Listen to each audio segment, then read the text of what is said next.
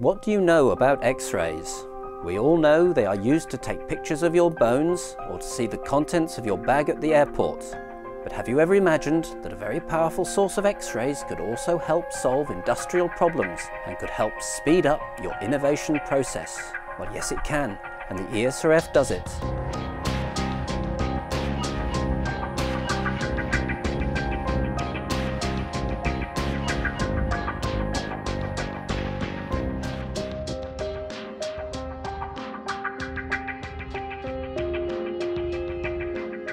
A wide range of techniques is open to industry at the ESRF. Dr Sakura Pascarelli, Deputy Head of the Electronic Structure and Magnetism Group, will give us an insight into extended X-ray absorption fine structure, also called EXAFS. The main characteristics of X-ray absorption spectroscopy are its element selectivity and its sensitivity to the local structure. Therefore, this is a very powerful tool, for example, to probe the local structure in disordered matter, or also to look at the local environment of an atomic impurity in a matrix of different atomic species, and in general, to study systems where the local properties differ from the average properties. And concerning industrial applications, X-ray absorption spectroscopy has been largely used in the area of catalysis, for example, to study the coordination environment of the active metal site and its interaction with the matrix, but also in material science to look at a number of systems, for example, alloys or ceramics or amorphous glasses, and also to follow processes such as corrosion or diffusion.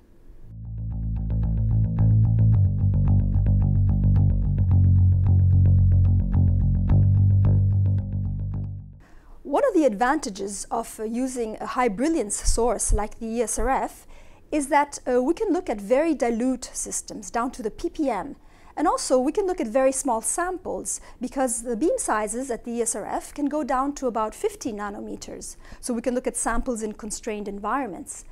We can also follow very fast dynamical processes down to the millisecond in single shot mode, and also the high energy of the electron beam at the ESRF allows to produce very high energy X-rays, and therefore we can use complex and absorbing sample environments. And on most beam lines at the ESRF that provide EXAFS, you can also have access to other synchronous in situ characterization techniques, such as infrared spectroscopy or UV visible spectroscopy.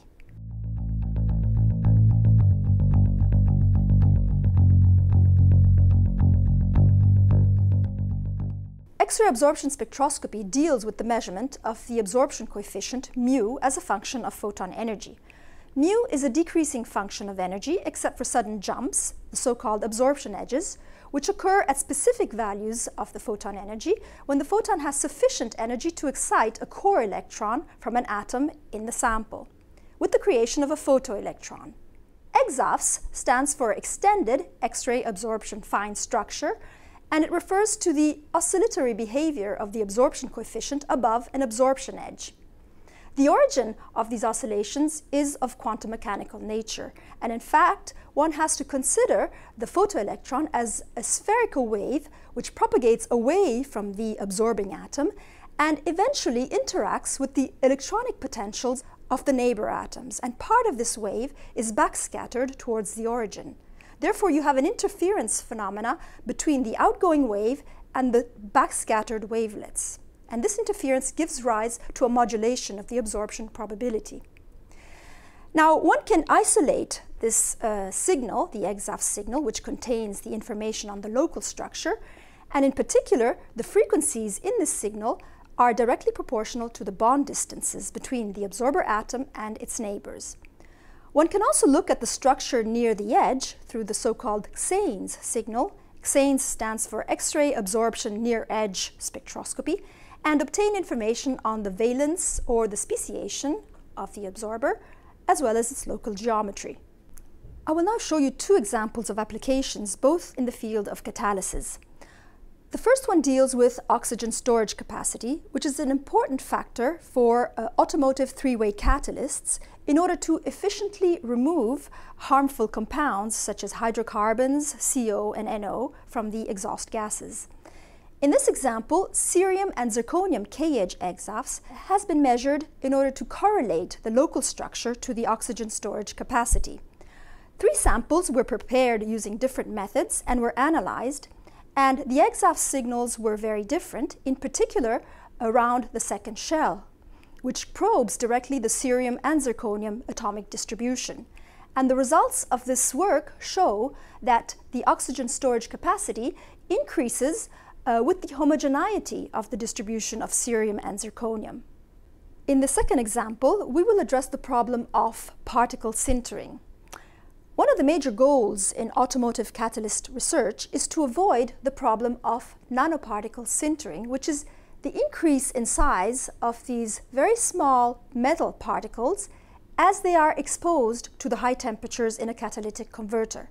In this work, the Toyota team came to the ESRF and carried out experiments on beamline ID24, and they were able to follow the evolution in time of the size of these nanoparticles in situ and in real working conditions. They did this by measuring the platinum L3 XANES signal, and this signal has a white line which changes height when the platinum goes from the reduced state to the oxidized state.